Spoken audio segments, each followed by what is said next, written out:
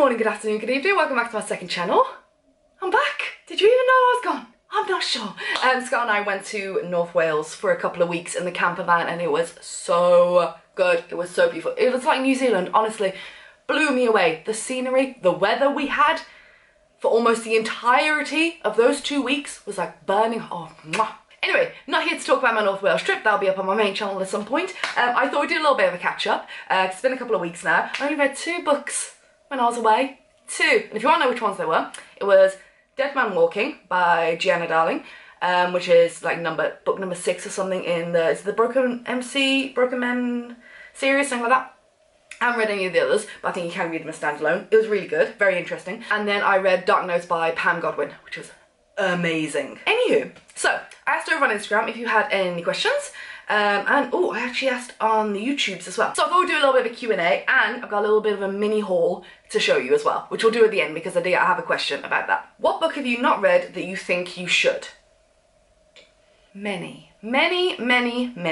I could go with like a real standard answer, which is like a classic of some sort, but to be honest, the one I keep looking at but I'm just not in the mood to read is The Book Thief, because I know how popular it is and how heartbreaking it is apparently, but that's gonna be like, gotta be in the mood to read that one, so probably yeah. Jessica said, no question, just want to say I've missed you. Well, thank you, darling, I've missed you all too. Do you still suffer with a lot of anxiety? If so, how do you handle it? My anxiety's actually been really under control lately, and it's not as bad as it used to be since I've taken a real big step back from things. However, it is still there, it is still lingering. I don't think she'll ever go away, but I am finding better ways to handle it, taking time out to meditate, and using my CBT techniques I learned during therapy when I remember to use them. So if I sound really like blocked up, I do have a really horrible cough. It's not COVID, I did a test. It's not good. What's a good Stephen King to start with? Can't answer that because I've only read 2 Stephen Kings, The Shining and The Institute. Both really good. The Shining was an absolute masterpiece. It was absolutely phenomenal.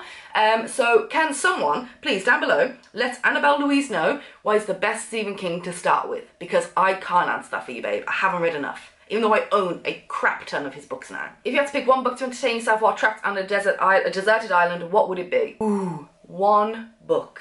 I'm tempted to go with something funny to keep it light-hearted, you know what I mean? Because I'll be alone, I don't want a romance, I'll just feel even more lonely. Probably something like Michael McIntyre's Life and Laughing, or Adam Case's This Is Going to Hurt.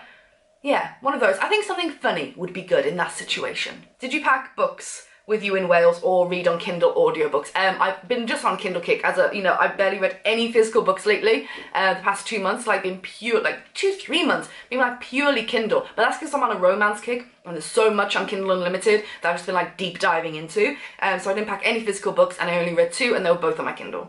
Well, on my phone, I read them on my phone, but the Kindle app. Actually, let's just do this now. Did you buy any books while on holiday?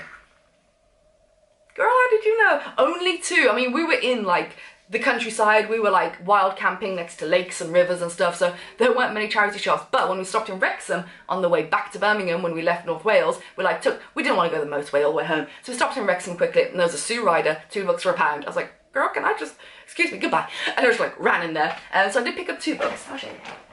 Let me show you. So yeah, there were 2 for £1, so I picked up The Lovely Bones because I have read it before, but it's a lovely little hardback for 50p. I thought, yes, add it to the collection because I don't think I actually own it, and it was such a good story. It's been years since I've read it. And I picked up The Stand by Stephen King in this like really old, battered, vintage hardback. I mean, look at the colour of those pages. So that's 50p as well. So yes, did pick up those 2. Did pick up more. I'll show them at the end, but they weren't from holiday, they were literally from this morning, as I had to have my charity shop fix. I'm back off holiday now, it's Monday, down to the charity shops. How are you these days? I'm really good. Wales was really good for me because, I think I'll talk about this on my main channel more, but really helped me, just give me some space to figure out like what I want to do, what my next steps are, because I've really been struggling with everything that's been happening, like figuring out what does Ali want to do next. And whilst I'm still trying to figure it out, it definitely gave me a lot of headspace. So I am feeling good. And I'm remembering to meditate and use my CBT if anxiety comes up, because obviously my brain is trying to process all these things. Favourite books when I was a kid? The Book of Lost Things by John something.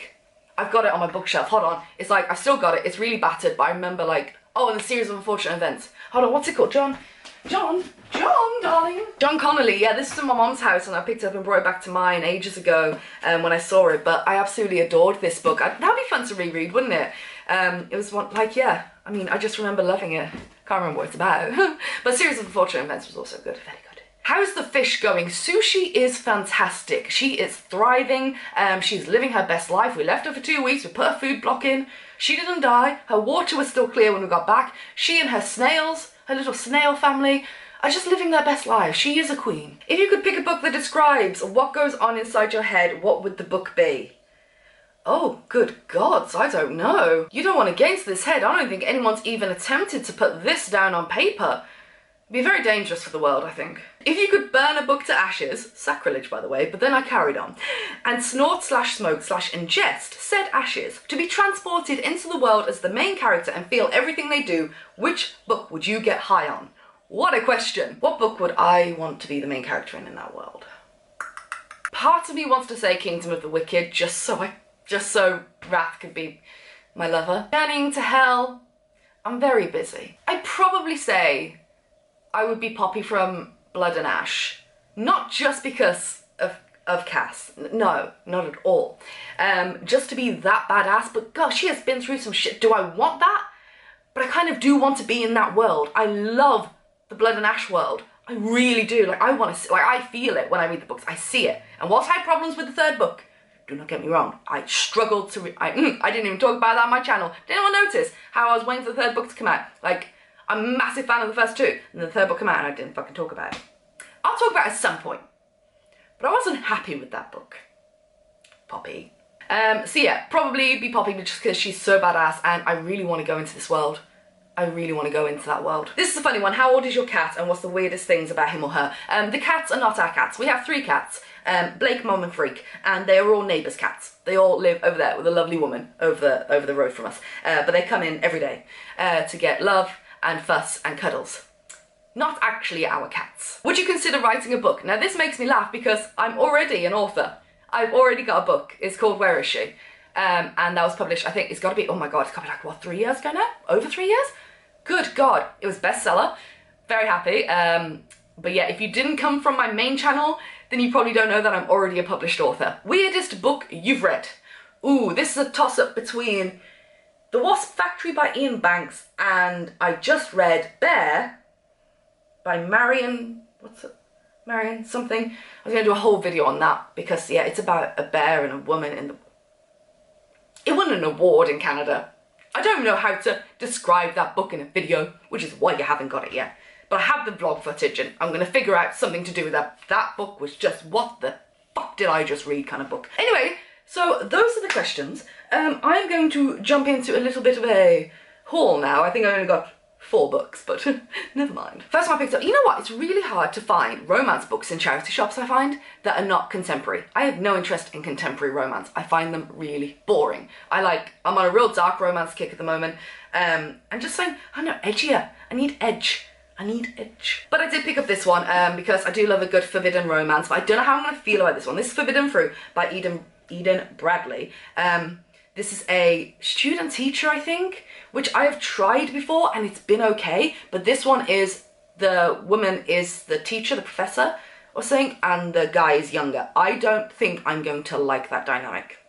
I don't know. But apparently there is 2 books in this, even though the back only says it's 1 book, but all the reviews say there are 2 books in here. And the second one is about 2 professors, which would be more up my alley. But anyway, pick that up for 50p. Also found this to add to my beautiful collection of hardback, like travel, geography, place books. And it is Villages of Britain, and it is £1, and she's chunky, and she is beautiful underneath. So that can go on our collection of UK books, if that makes sense. I'll show them to you one day. I've got a lovely collection coming up.